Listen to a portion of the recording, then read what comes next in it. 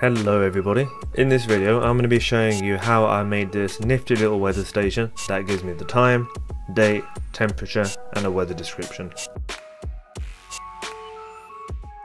First up is our display. So this is a 2-inch TFT display that will be getting hooked into the microcontroller, and this is where we'll be displaying all our data. Then we have our Wemos, I hope I'm pronouncing that right, Wemos D1 Mini. This is our microcontroller. It's got an ESP8266.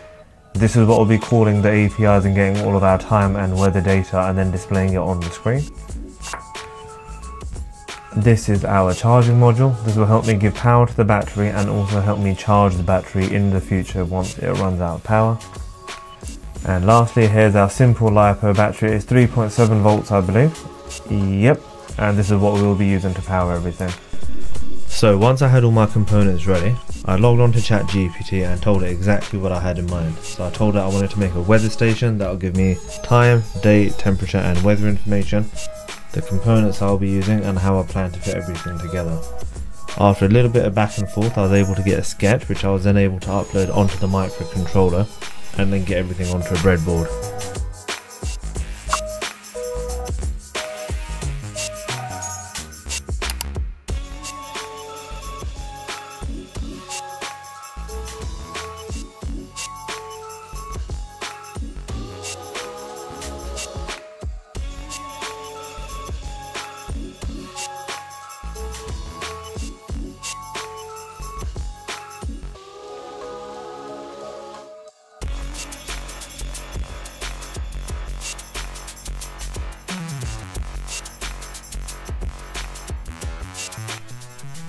So planning ahead a little bit, one of the things that I needed to consider when making the enclosure was how to mount not only the OLED but also the charging module. So I wanted to have an open port so that I could put my USB-C in when the battery ran out to recharge it. Now there's a couple of ways you can go about this. I opted for a very simple approach, and this was using a 3M mounting pad measured to size, and then that will go onto the bottom of the 3D printed enclosure, matching up to the open space with the USB-C, and that means the charging adapter won't be moving and I can hook it up without any issues. There's probably a lot more elegant ways to go about this that use more 3D printing, but for this one I wanted to keep it nice and simple, and you guys will see at the end it actually worked really well. Once I was happy that the project was coming along nicely in terms of the electronics, the next step of course was to go ahead and make an enclosure. So I hopped onto Fusion360 and started off by just modelling mock-ups of the OLED and the charging module, the TP05456. Once I had those modelled, I made a case to go around it, made space for fixings and made a slot for the USB-C to go into as well.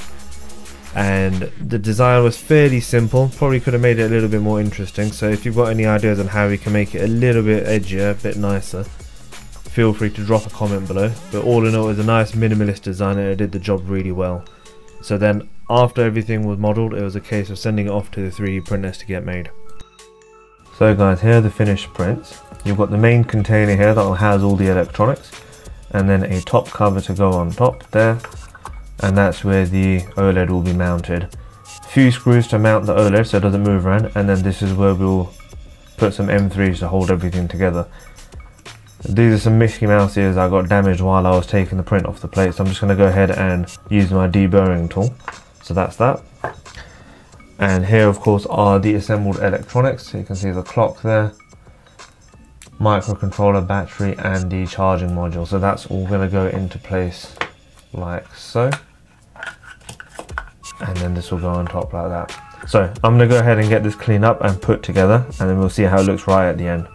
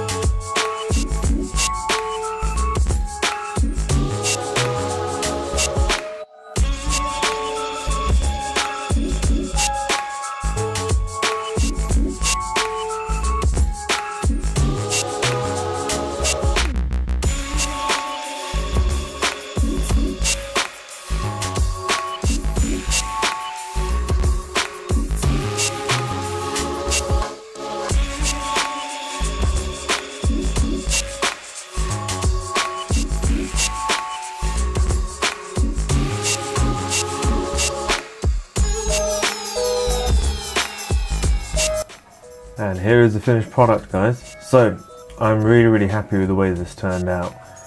It looks really nice and minimal, and it sits quite nicely when I put it down, either this way or flat on its back.